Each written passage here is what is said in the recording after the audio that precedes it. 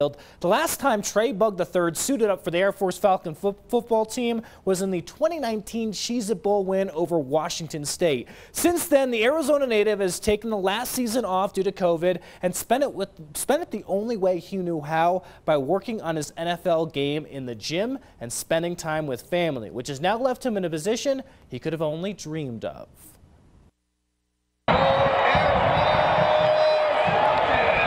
When the Air Force football team takes the field this season, you may notice two players with the same last name. It's great. It's great.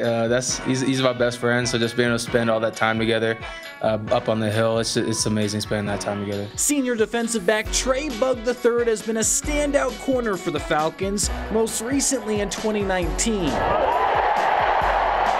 After a turn back last season due to COVID, Trey now has a chance to play with his younger brother Mason, a sophomore DB for the Falcons. He asked me questions about where things are sometimes, how to go about certain situations. A bond that is truly thicker than blood, something Air Force head coach Troy Calhoun knows something about. I mean, I think it's amazing. You have one, and all of a sudden now you have two.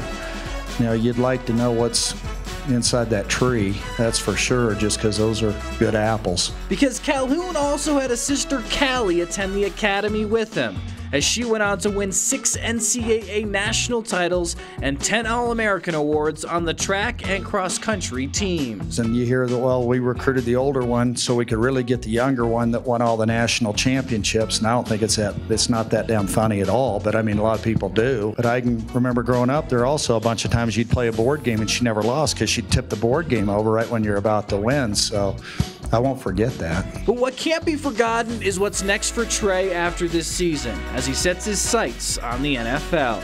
It's definitely a realistic possibility. A lot of the teams have noticed the size I've gained, and they said that helps me a lot. And there's another thing where I just want to be gauged on what I've accomplished already and what I'm going to accomplish this season. So.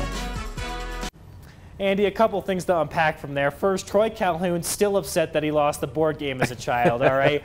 Two, the real winner right there is Milton Bug Jr., the father for both Mason and Trey. Yes. He is a proud papa, able to watch the Falcons hopefully compete in some wins this year with both those boys on the field. I'm going to be looking forward to hearing you call some of those highlights and make sure you get the right Bug brother when you're calling the right interception there. You know it's going to happen, Andy Cohen. You know it's going to happen. We'll be right back after this, though. Stay with us.